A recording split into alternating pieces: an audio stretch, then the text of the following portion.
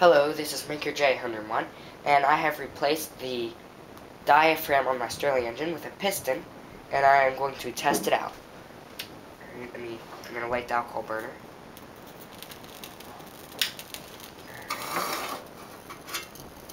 Alright, so I'll give you a shot of the diaphragm. There's the diaphragm.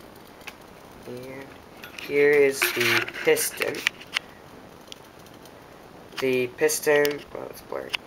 I made the piston out of a 3/4 inch copper pipe connector and a short piece of copper pipe.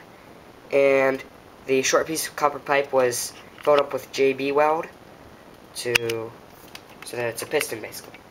So yeah. And I also, someone on YouTube suggested putting a heavier flywheel on my engine.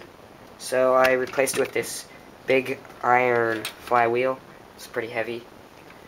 And there's the old flywheel. It's just 3 hard drive discs. And they're aluminum, so it's pretty light. Alright, so we'll let this warm up a bit.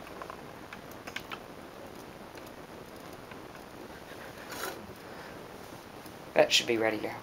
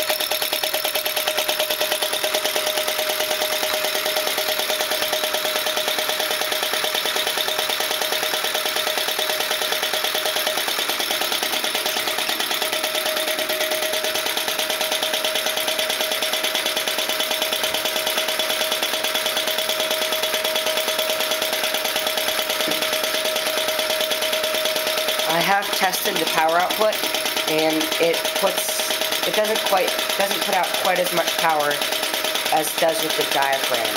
So the diaphragm is a little better, and that's what I figured because the diaphragm has more pushing surface area.